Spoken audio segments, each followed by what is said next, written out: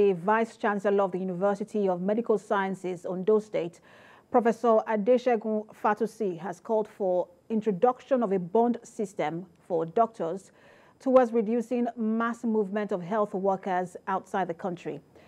Professor Fatusi, who spoke at the annual general meeting of the Ondo State branch of the NMA, said medical doctors trained with public funds must sign a bond to work in the country for some years before leaving for greener pastures abroad. Ayodeji Morade reports.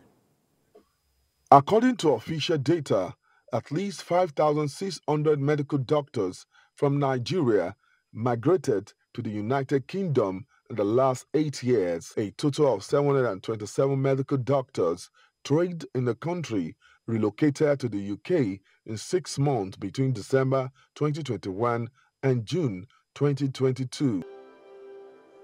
This development has continued to give those at the position of authorities serious concerns. Speaking at the 46th National Conference of the Ondo State branch of the Nigerian Medical Association, the Vice Chancellor of the University of Medical Sciences, Ondo, Professor Adeshegun Fatusi, said there is a need to address brain drain in the health sector through introduction of signing of bond. But just to truly engage. He said doctors need to look inward to be able to meet obligations due to the economic downturn. Strongly that every doctor trained by the public fund of this public must have a bond of number of years he must work for the nation before leaving.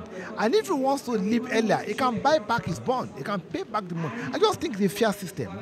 It may not be something popular, but something I believe in very strong. The state chairman of NMA described brain drain in the health sector as a big problem in the face of tough economic challenges. Doctors that are currently practicing in Ondo State and by extension in Nigeria has reduced drastically, and that is the truth. So how do some of us that are still around, how do we survive?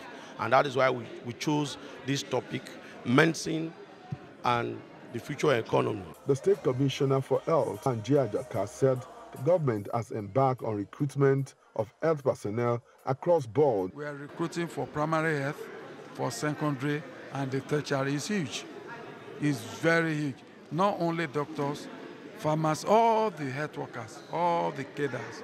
So it's huge. Speakers here believe that something drastic must be done to reduce the Japa syndrome and save the health system from total collapse. Ayodeji Morade, TVC News, Akure.